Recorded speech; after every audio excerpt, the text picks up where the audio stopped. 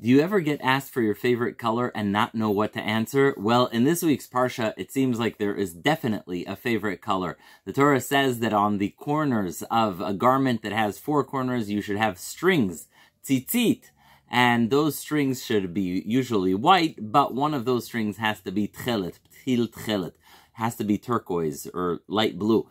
And the question is, why turquoise? So Rashi, citing the Talmud, says, because the turquoise, the blue, the tchelet that you're going to have on the corner of your garments looks like the ocean. The ocean looks like the sky. The sky looks like the kiseh hakavod, the heavenly abode, and that will remind you of God every time you look at your garment's strings. Now, the question many wonder about is, why go in such a long and roundabout way? Why go all the way from the tchelet looking like the ocean, looking like the sky, looking like kiseh hakavod? Why not just say the tchelet, the blue that is on the corner of your garment, is going to look like kiseh hakavod, or at least sky, skip the ocean stage? What's the point of going in that gradual way? And the Baalei HaMusar, those who focused on the ethics of Judaism, explain the following beautiful explanation. Never ever think that you will radically change yourself overnight. If you want long and meaningful, lasting change, you always have to climb gradually. Don't jump and think you're going to skip any stages or cut any corners.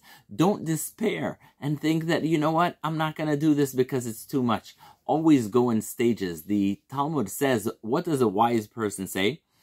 A wise person looks at the Torah and says, you know what, this is a vast amount of information that's very hard to master. But if I take a little bit every day, if I study just a little bit, one Mishnah, one Gemara every day, after a few years, I'll be very knowledgeable.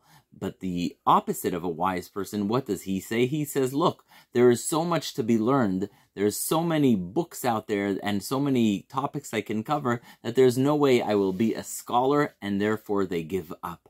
The lesson of the tzitzit, the lesson of the turquoise, the blue, is that everything must come in stages. You must always look to accomplish one thing after the other. And just like the tzitzit, remind you first of the ocean, then of the skies, then of the divine abode, so too, when you're progressing in your personal growth, in your spirituality, always do it one step at a time.